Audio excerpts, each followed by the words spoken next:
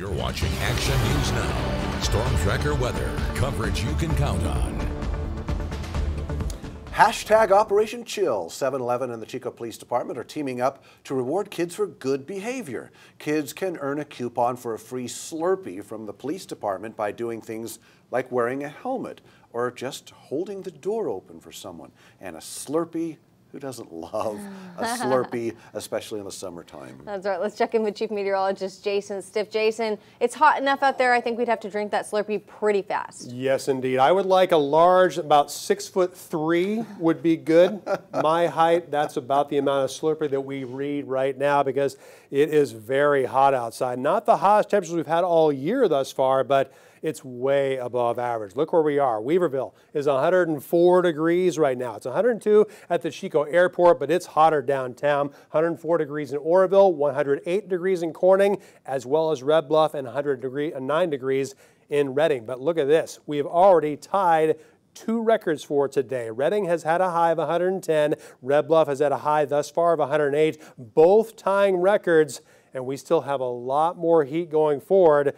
This is just the beginning for us. Now, we do have some showers and storms trying to develop over the higher terrain of northeastern California, even pushing into far eastern Shasta County, but most of what you see isn't hitting the ground, or it's just light amounts of rain. This is that same monsoonal moisture I've been tracking since last week and I've been telling you about. We expect more of those clouds late tonight through Wednesday and Thursday, and there will be additional chances for some showers and storms. These clouds could limit how hot we are tomorrow, but only by a degree or two. We're not going to have big time cooling from this monsoonal moisture unless you're near one of these showers. We'll have a chance for some late night showers on Wednesday into early Thursday, and also some additional showers and storms breaking out again over the higher terrain, not the valley, Thursday afternoon. The amounts of rain that we're going to expect, most places will receive nothing, but if you're near one of those showers or storms that develops, we could have some places between 0.05 of an inch and 1/10 of an inch, but if it's a slow moving storm, you could have locally heavier rainfall, 1/3 of an inch to a 1/2 inch possible, but that's going to be the exception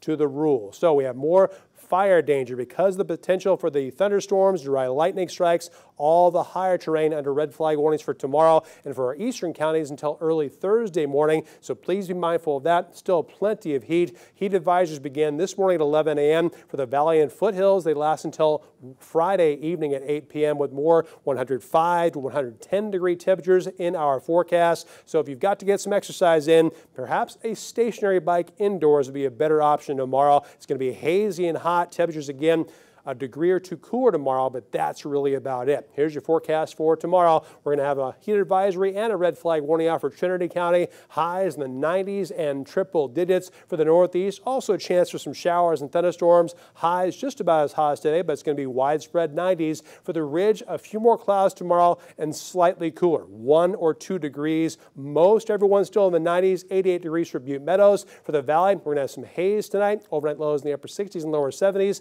Highs still very hot. 105 to 108 degrees tomorrow. And the Chico area, lows tonight in the lower 70s. Highs 103 to 105 under a partly cloudy sky, but fewer clouds on Thursday. It's going to get hotter, 105 in Chico, then dropping down to 95 by Sunday. For Reading, still between 105 and 110 tomorrow through Saturday, dropping down to the upper 90s for one day on Sunday.